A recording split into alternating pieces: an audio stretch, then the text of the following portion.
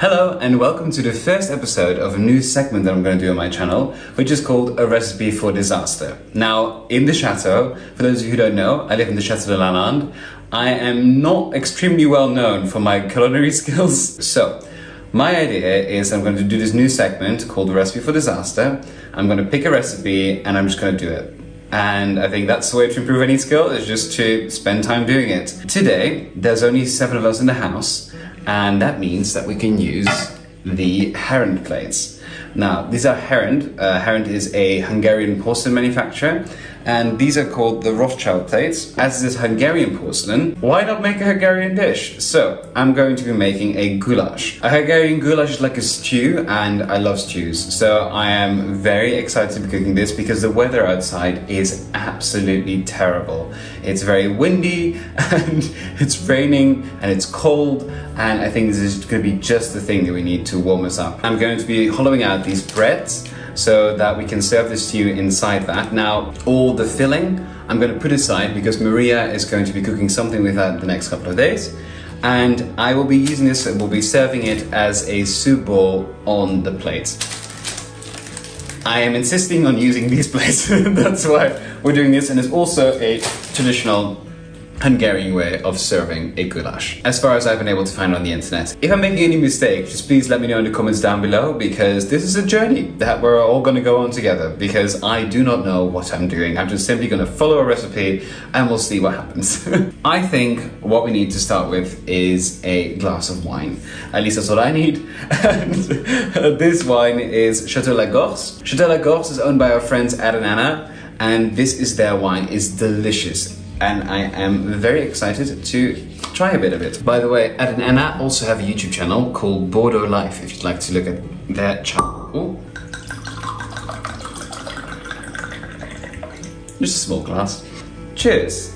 I've just been reading the recipe and it's only got 4 steps, which sounds easy enough. At the second point, it already is suggesting that the beef and the onion, etc., all need to be cut up. And it doesn't tell me to do that beforehand. So I'm just gonna go through, cut up some onions. Under optional, it also says carrots and potatoes, which I'll be doing as well.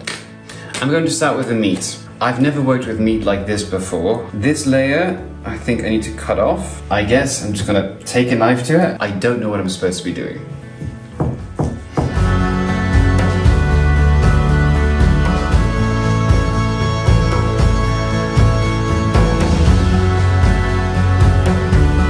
Maria? Hiya. Yeah. Just a quick question. Yeah. What the am I doing? Just cut the membrane off. Try making incisions here first. There you go. Yeah, then like a violin. I feel like I'm mutilating it, that's why. Well, you are, but it's okay. Just cut around all the fat and the joints. Like this bit you definitely don't want. Doing great, sweetie. You can do it. So dinner at 10 p.m? Probably. I'm trying. It's a learning curve, a very steep learning curve. It said cut it into cubes of 2.5 centimeters. This is 1 piece. Do we think that that needs to be cut any smaller? It's about 1 inch, right? And then that sort of, I think that's fine. I feel like I'm butchering this meat and not necessarily in a good way. You won't be seeing this, but I've been doing this for an hour. And this is only the first one. I don't exactly know what I'm doing wrong. I mean, I must be doing something wrong. Maybe the knife is too dull, maybe, I mean, it's definitely my technique as well. Now, I know it's my first time doing this and I will get better and there'll be less waste, but it didn't sit well with me that we weren't using this much. So Maria told me not to worry because she'll use it to make a beef soup. We're setting the meat aside and now we're cutting up the onions. The recipe calls for 2 onions, but again, I'm making 1.5 times the recipe, so I'm gonna need 3 medium-sized onions.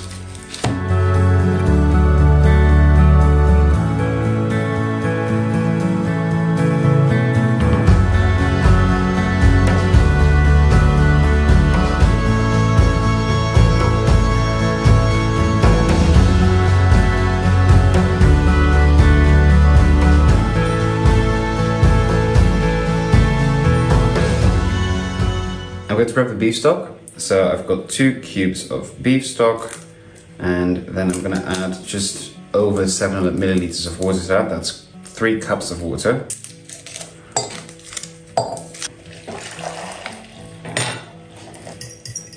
Setting that aside, I can finally start assembling. So,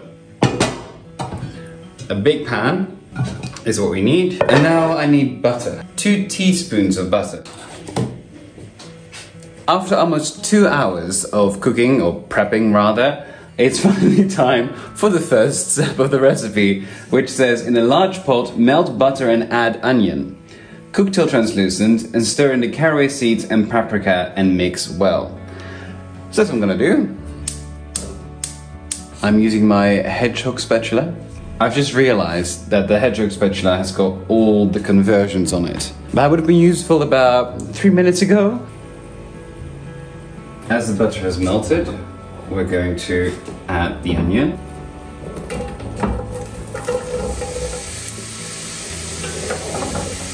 We're cooking the onion till it's translucent, and then I'm going to add the paprika powder and the caraway seeds. For the caraway seeds, we needed 1.5 teaspoons, but I only had about 1. And for the paprika powder, we needed 3 tablespoons, which I did have. I'm adding the caraway seeds and the paprika.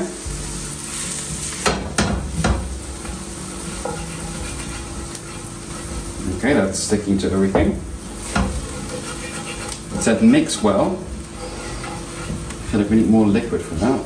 I'm going to make the executive decision to take it off the heat whilst I'm prepping the meat, because there is hardly any liquid after all that powder and I'm scared it will burn. Step 2 is, in a bowl, dredge the beef stew with flour.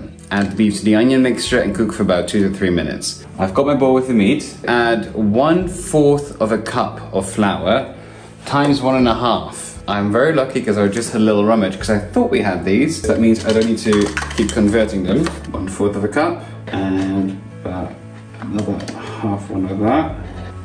I'm going to mix it well now. I'm going to be honest, I don't believe that this is going to work well with all the paprika powder in there already. So what I'll do is I'll add some more butter to it before I put these in. I believe the beef is now fully drenched, so I'll add a bit more butter, turn this back on, and add this in. Okay, I'm adding the beef to the onions now. I'm going to cook it for 2 to 3 minutes. It seems very dry. I know we're going to add a lot of bouillon in a bit, but it doesn't seem right. The next step is to slowly add the beef broth, which we made earlier. So I'm going to add 1/4 of a cup first, just a bit more than that.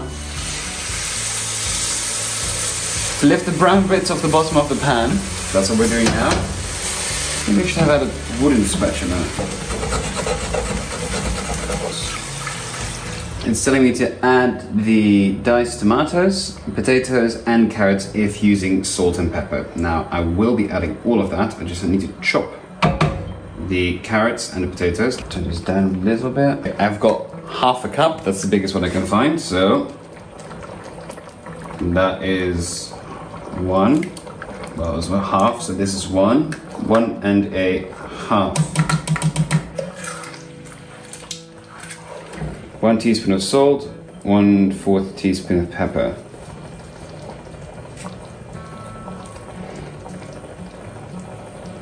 We need about 4 potatoes, I think, and about 4 carrots. 1/2 a cup of carrots, 1 cup of carrots, 2 1/4 cups of carrots, and 1 piece of meat. When I was a kid, when my father was cooking carrots, he always gave me and my little brother a raw carrot, washed obviously, like we just nibble on. I have to say, it smells delicious. I'm not sure there's going to be enough food for 7 people. I might chop some potatoes quickly. Having looked at what 1 cup of potatoes approximately looks like, this to me looks like about 4 cups of potatoes, which I'm gonna eyeball it at this point. And ooh, that's hot, put it in. The final step in the recipe is stir and bring to a boil, cover, then reduce to a simmer for about 1.5 to 2 hours or until tender. I've moved it to the smallest hob, reduced it to a simmer, so now it's time to lay the table. In the dining room, I'm debating which tablecloth to use. Now, this is a tablecloth I bought a while ago at a brocante. It's beautiful and it's huge, so it probably will fit the table, but I am not quite sure if it goes with the plates. Let me rephrase that. I don't think it goes with the plates. I think maybe a green tablecloth will look better. This is the only green tablecloth that we have, but I don't think the style is quite right. So I'm wondering if this one, which is not green, but beautiful yellow might do the trick. I like this a lot more than the pink because I feel like these little bits pick out the detail and the pattern here, and also the color picks out all the yellows in the plate. I'm going to use these charger plates. Pick out the bits of blue in the plates.